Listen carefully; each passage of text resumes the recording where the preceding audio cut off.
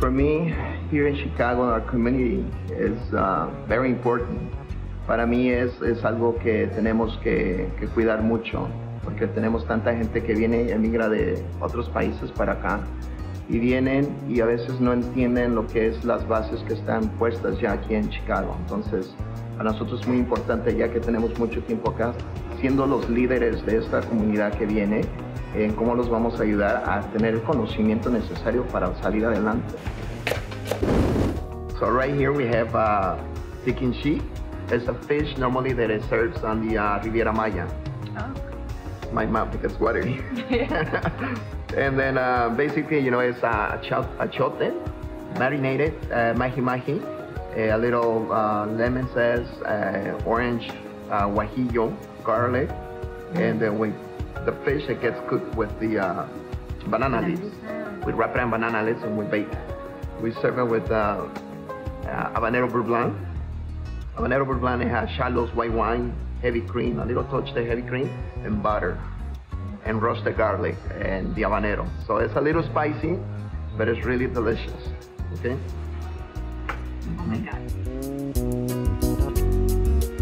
Community knows what they need. Each one in the neighborhood knows their neighborhood intimately and knows their aspirations for that neighborhood. But I also think it's important that we don't think that communities are siloed. They are part of a larger ecosystem in Chicago. And so this time I think it's really important that we think about taking the aspirations of our communities and thinking about how do we bringing more resources to communities. How do we do that across all of the sectors of our city? Ensuring that public policy is aligning with what we need to do to bring resources to our communities. No one does it alone.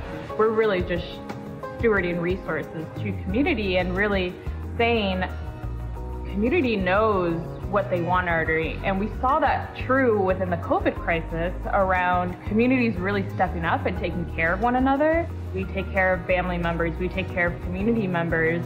For me, that really transformed and really just made community empowerment that much more palpable. So I think that lends itself to how we can do better. It's really listening to community needs.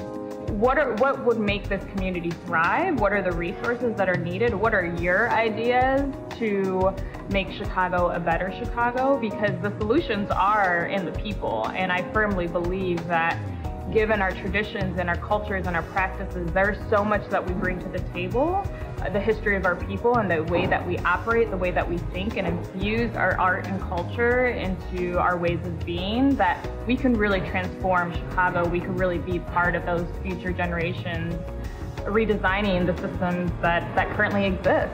CBS Chicago is proud to celebrate Hispanic Heritage Month and the history makers in our community.